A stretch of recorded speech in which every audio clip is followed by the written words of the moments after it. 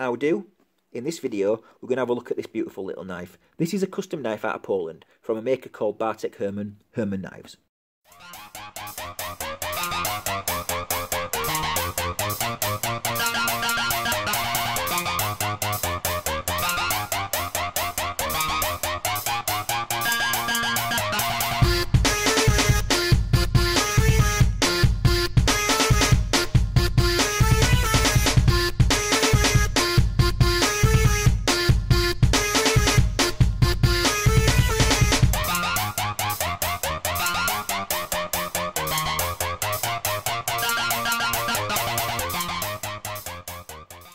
Now, before we get into what I really love about this knife, and believe me, I love this knife, there's a couple of issues that I want to just go over straight away. Full disclosure, this is what I'm going to do with my knife reviews. I'm just going to tell the truth, okay? I had the same knife before this one, the same design, and it was full carbon fibre with Kirinite inlay and a purple Kirinite pivot surround. It was an inlay, same as the inlay here. Floating backspacer, and a 3D machine titanium pocket clip that followed the contour of the handle. Really cool. But there were a couple of issues with it. In particular, I didn't like the purple. That was his choice that he sent to me, and I didn't like it. Plus, there was a couple of little tiny fit and finish errors that he'd made. So I asked him, I said, look, will you make me another one, but, you know, follow exactly what I'm asking for? He said, absolutely. I said, right, okay, cool. I was going to go with carbon fibre for the handles and orange G10 for the inlay. But when I looked at the size of the inlay, I realised that why not flip it over? If you flip it and have orange for the scales and carbon fibre for the inlay, when you're looking at it, you're going to see more carbon fibre because it's such a large inlay. But then, you know, it's still going to be an orange knife. So it's the best of both worlds. So I thought, yeah, cool. Let's go with orange G10, carbon fibre inlay, carbon fibre pivot surround, obviously the titanium clip and the floating backspacer. I then asked for dueling of the liners, titanium liners, and was pretty specific about exactly what I wanted. He said, no problem. I went over it several times. He shipped the knife. I was very happy and very excited, and got the knife, pulled it out of its packaging, and the first thing I noticed was that the pivot collar wasn't there. The pivot surround, the inlay, the pivot inlay. I was like, what the fuck? Where is the pivot inlay? Turn it over, no pocket clip. Clip holes, the holes were there, but no clip. I'm searching around for it. I contacted him. Shit, he'd forgot to put it in there. He'd forgot to attach it. This is a steel clip that I had lying around that I've attached to the knife because obviously I want to carry it. I want to clip it into my pocket, so I had to put this on. Besides the clip missing and the pivot collar not being there, he'd also gone ahead and recently got a CNC machine. So instead of what I was expecting, which was the orange G10 to be polished and smooth, and then beautiful carbon fibre that was polished, the reason why I love his carbon fibre is because the previous carbon fibres that I've had from him have been beautifully voidless, smooth, shiny and polished. Beautiful carbon fibre.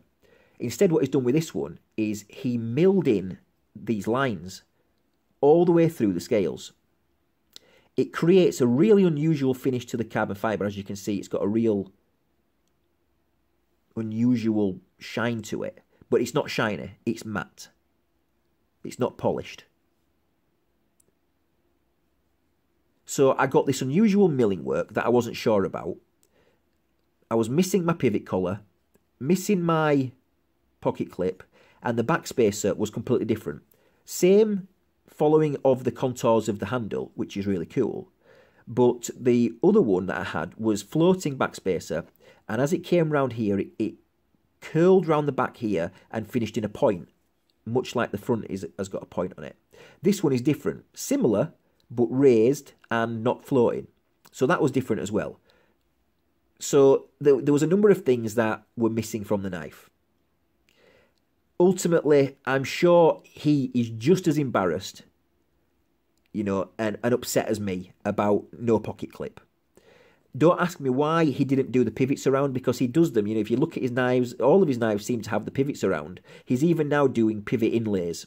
So, yeah, I'm a little bit gutted about that. And every time I look at the knife, it's almost like I'm missing something from around this area here. I really wish it had the carbon fibre pivots around.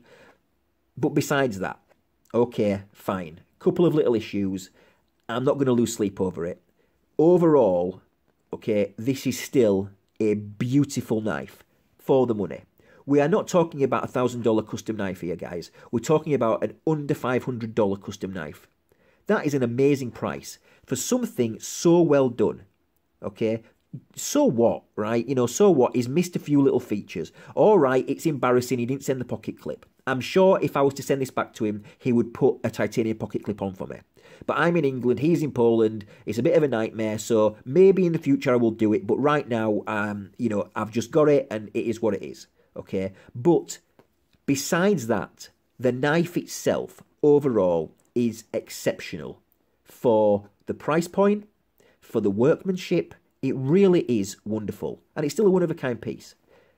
So let's forget about the fact that it's not got a pocket clip. Let's forget about the fact that it's missing the pivots around, and let's just look at the knife for what it is. This knife has beautiful fit and finish. It really does. The inlay work is exceptional. It was even more impressive on the previous knife where everything was smooth and you could really see the fit and finish. This is a little different because of the CNC milling, but it's still exceptional how the fit and finish is done. It's beautiful how he's put that together. The CNC work is very cool. It's a cool design. Different thicknesses of the lines. They kind of get thinner and thicker as they go, and they kind of follow this unusual flow. It kind of comes up and then flows down and then flows back up again. Same on both sides, as you can see. The transition between the liners and the scales, the orange G10, is exceptionally well done. Fit and finish wise, it's superb. Anodized blue liners with jewelling on the inside. Beautifully done. The flipper tab is excellent. Low profile, little cut out at the front there to create this kind of little circle to put your finger. The detent has a large ceramic detent ball, and this thing flips awesome. Brilliant detent on this thing. Wow. Really snappy action. The blade stock is ridiculously thin. Look at that. Full flat ground, so it comes to a zero edge. This thing is sharp as fuck. Persian style, so there's hardly any weight at the top of the blade here. So this thing is not going to fall under its own weight. It will if you disengage the lock bar all the way. So you can do that and then close it the rest of the way. But believe me, it is smooth. He uses bearings, but he makes his own. Thin pieces of plastic with tiny little bearings press fit into them. What that means is that they very much look like the thickness of a normal washer, just a bronze phosphor washer or a nylon washer. What that means is that your tolerance between the different materials, between your liners and your blade, is much tighter. So it's almost like what you see in a washer, rather than some bearing knives where you see thicker transitions. Or should I say wider gaps between those transitions. The backspacer is anodized blue at the sides to match the blue liners and then hand rubbed on the top. And it follows the contour of the handle, these cool angles to the handle.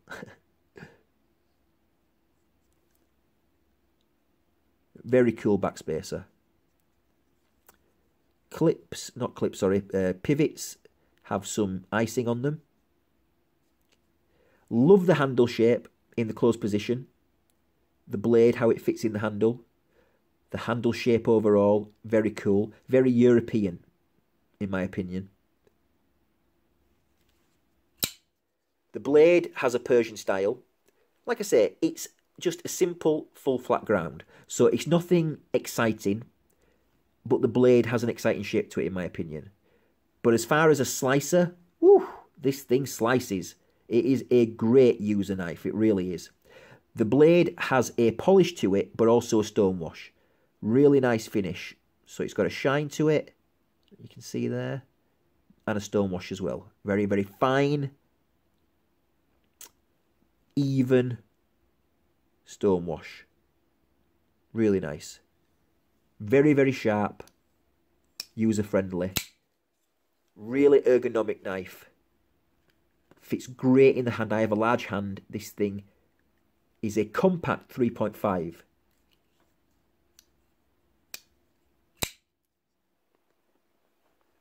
Has a great style to it, a great look in the open position. You can see that dueling all the way through it. The lock bar is great. Lockup is just where it's supposed to be. Solid lockup. No blade play up, down, left or right. It is solid. Little bit of material removed there, that kind of milling there, just to ease with the lock bar release. And believe me, it's easy. There's no hot spots on this knife. Nothing hurts when you're disengaging it.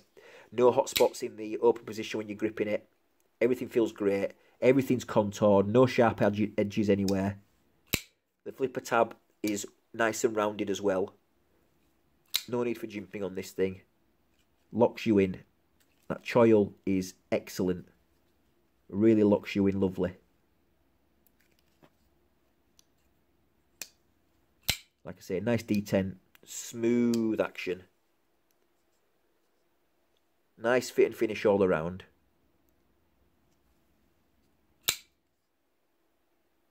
Just overall, a really nice custom knife. And he's only getting better. This guy, you know, I think has got a bright future. He's a great designer. If he just, you see, all his blades are the same. They're all like this one here. This is another one I'm going to do a review on. And it's, again, it's full flat ground. If he was to start grinding his blades and learning how to really grind, it would make his blades totally exceptional. But there's nothing wrong with a full flat grind. They're very user-friendly. They're just not very exciting, that's all. You know, as a knife addict, we love to see a real nice ground blade, of course. But it's still a cool knife. Still a cool blade. Cool blade shape.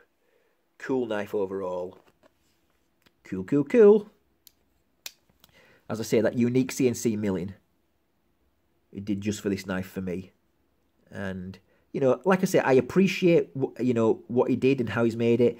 It just, every time I look at it, it's like, oh, I wish it had that pivot collar. And, oh, you know, it's just, you know, that clip really lets the knife down. If it just had that titanium clip that he did on the previous knife, you know, so it's just a little bit frustrating. You know, it's having a beautiful knife like this. I love orange. Orange isn't for everybody. Some people don't like orange. I love it. You know, I love orange. And, you know, it's kind of that thing of loving the knife and just knowing that if it just had those little few extra details that you asked for, you'd be completely in love with it. Whereas you love it, but it's there's a couple of flaws going on. You know, it's like, oh, damn it. You know, every time you see it, it's like, oh, god damn, fucking pocket clip, oh, pivot collars. You know, you're an OCD knife addict. I mean, these things are going to annoy you. And I'm sure, look, like I say, I'm sure he's embarrassed that he forgot to put the pocket clip on. I don't know why he forgot to do the pivots around. I have no idea. And I'm sure if I sent it back to him, he would look after me. Believe me, I have had knives from him before, and he has always looked after me. I highly recommend BARTEK Herman. This guy is amazing to deal with. He's a great guy. He gives you an affordable custom knife. Something really nice, really well designed. And he will look after you. You know, I've had knives before where I've sent knives back to him and he's added stuff. I had a knife that was a beautiful carbon fibre knife. Sent it back to him. He put on an orange backspacer for me. He sorted out some fit and finish issues. Oh, yeah, you know, superb. I sent him another. The very first knife I had it was a bolstered knife. and I asked for a red G10 divider that he forgot to do. Sent it back to him, and he put the divider in. Free of charge. Brilliant guy. Great guy to do business with. Believe me, I absolutely highly recommend him. All because I've never heard him make any mistakes on any other knives. I'm going to give him the benefit of the doubt, and I am going to give him the benefit of the doubt, because when I ordered these knives, they were a little bit longer than usual to be built, because he disappeared for a while because his wife had a baby. She was pregnant and they were getting ready to have their first child. And so what happened was, these arrived shortly after the birth of his first child. So you can forgive the guy, you know, brand new father, you know, probably exhausted, just getting back into doing his work, getting back to the workshop. I'm bugging him every few weeks. Where's my knives? Where's my knives? Are you going to, you know, what's going on? Hello, you know, are you still alive type of thing? And, you know, he got them ready and he sent them. And, okay, fine. You know, he forgot to do the pivot surround. And, okay, he forgot to attach the clip on this one. Shit happens. You're not going to hold the guy, you know, in contempt for that. You know, you're not going to, you know, be horrible to him or bash him for that. The guy's a new dad. I know what it's like to be a father and a new dad. You know, it just is what it is. So, you know, I just enjoy the knife for what it is, even with a couple of its flaws that, you know, even though they annoy me, it's you know, I refuse to let it overall diminish my love for this knife, because it's a really lovely knife. So, yeah, definitely highly recommend BARTEK Herman. I'll put his contact details for Instagram in the link below. Go ahead and give him a contact. Get on his books. Get a knife from him. I'm telling you, what he's making now is going to be exceptional to what he's done in the past. And I'm really excited to see what he comes up with in the future, because he's definitely got a bright future within the knife community, making custom knives for us crazy knife motherfucking addicts. All right, guys. Thanks for joining me with this one. And I will see you on the next video. I'll check you later. See ya.